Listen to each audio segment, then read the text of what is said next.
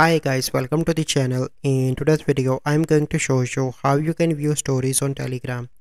So the first step you simply need to do is to open Play Store and update your Telegram application. So once you've done that, you simply need to go back and open Telegram. So let me search for the Telegram. Okay, click on that and on the top you can see your stories. So currently you can see that I posted my stories, so I am able to see my, but here you can see others people's stories as well. So this is the process by which you can see stories on Telegram.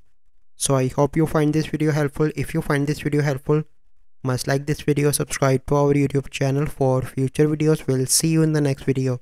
Thank you, have a good day.